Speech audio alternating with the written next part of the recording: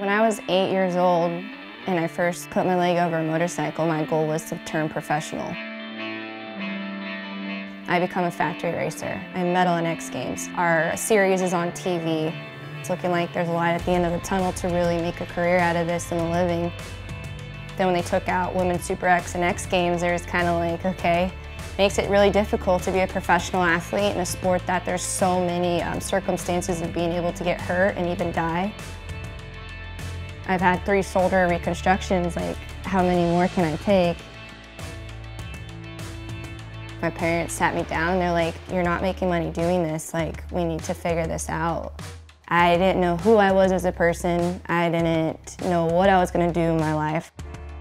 I got up and I made the right moves, and I'm so grateful I did, because a lot of people don't get out of that hole. And I started a business in the process of it. Starting the business and actually getting on my 2 feet, I was like, okay, like I want to go racing again, you know? Like I craved and I fiended for that adrenaline. I'm like addicted to it. So then I bought my first Polaris RZR and I started racing.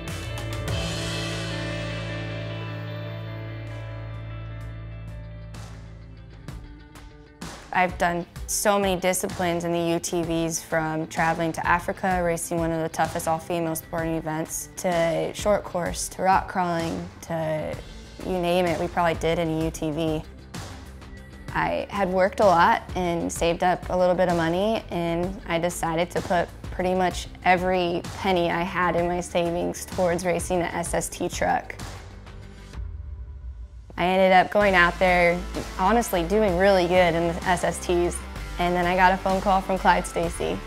He had watched me racing the stadium super trucks, and he's like, I would love to see you in one of our trucks.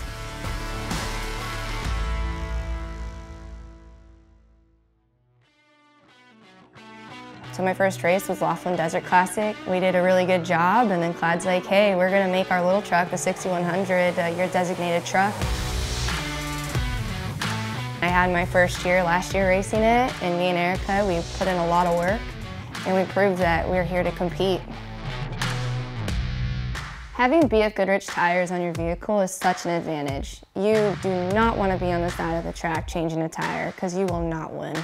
That is something that I've chosen to align myself with a company like BF Goodrich because of that. They have the best product out there, and nothing lines up next to it. Everything I do, I put 1,000,000% into, and that's exactly what we've done with the truck.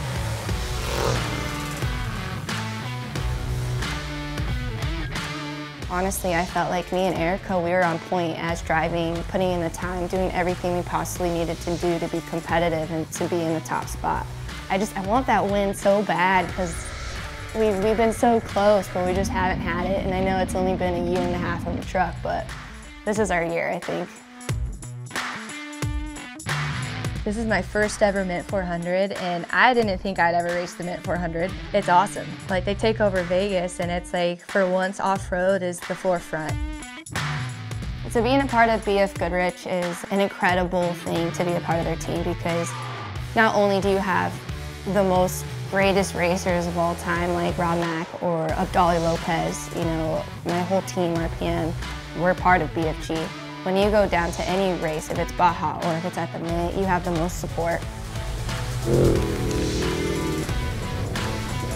I sacrifice a lot in my life for racing. There's a lot of times where I'm kind of like, damn, like how am I gonna do this? But it's a hard road being an athlete in a sport that you don't have funds to do.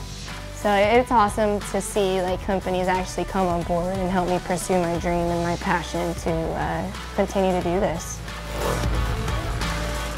I want to go out there and compete. I'm a racer. I'm not just a female. I'm not just a pretty face. I'm out there to do well. When you put on that helmet, you're a racer, and be a racer.